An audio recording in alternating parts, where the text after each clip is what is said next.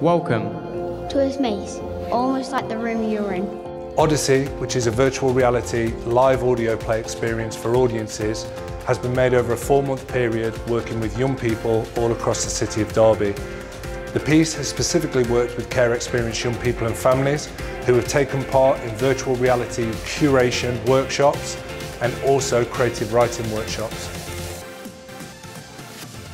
So we're actually using bespoke software that we've programmed at the University of Derby to implement what's called ambisonic surround sound, and we've got like an array of speakers that go around the audience. So while they're exploring, they're actually also exploring the soundtrack. They're exploring the audio, and with it being loudspeakers and externalised from themselves, it gives them a much more natural and a less fatiguing experience actually, so much nicer than wearing headphones, and they're all experiencing it together but in different parts, so you can actually explore the soundscape. As sound design in this production, I found that the process from the get-go was to, of course, analyse the script, really explore the emotional intention behind each of the stories that the young people were telling. It's a huge bucket list thing for me, but also as a care experience person myself, it's been really important to help tell the stories of other people in foster care, kinship care, in children's homes, and to really help their voices be heard as they deserve to.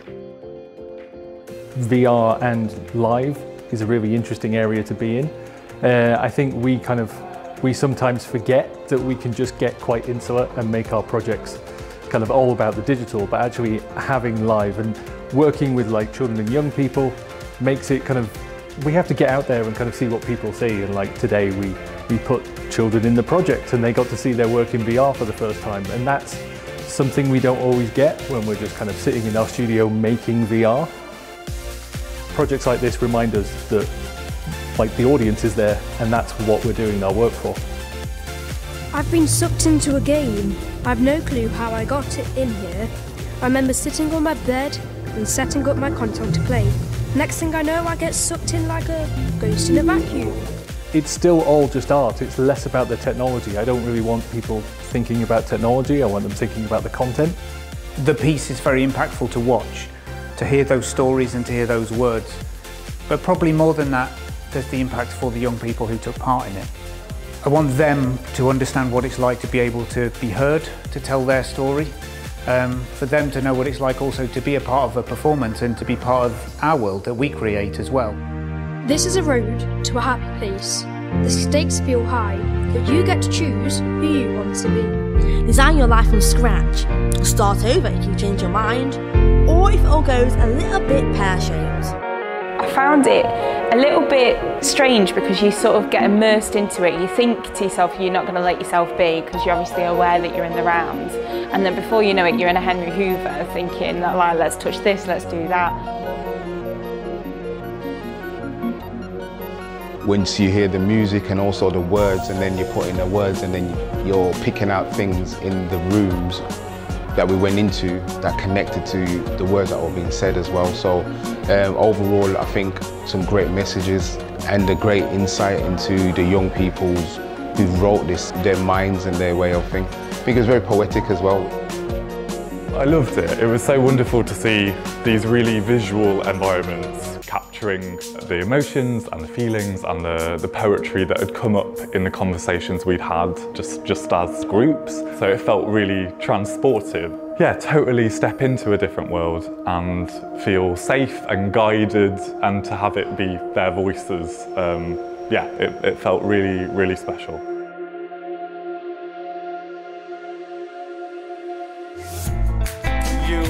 Yeah, it was really good, and I thought like a sort of new adjustment and new experience, because we kept thinking like everything was real, but obviously it's not. But no, it was really good. Like we didn't know those people were like in the room, so to take the goggles off and to see them, it was a big surprise, I thought. Oh hell, looks like you made it. We all do eventually. Where are we? The belly of the beast. I'm the beast, apparently. We didn't do anything wrong. Hey, neither do I, okay? Let me spell it out for you. Poor Hoover, filled with the sadness of living, places my streamer in his stomach. Put his smile there too.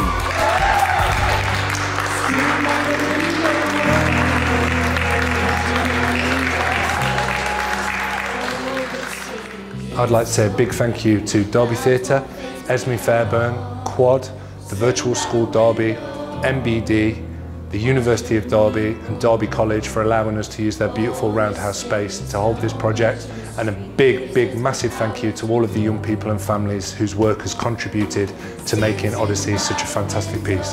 Thank you. Change is all that we know, you know. Building our future brick by brick. You only live once, take that risk. Sitting by the window. When you go for the hardest times, I was there when you really need it. I guess life's a blessing, say that it feels like your heart is bleeding. And my life ain't all too easy. When I jump on track, stay right in a zone, cause that's way that express my feelings. Cause that's way that express my feelings. Look, I'm trying to go far no more, but 100 in this industry. Like I miss my work it out. I guess that's how life plans out. When you're on your own in this cold and world, trying to make some history.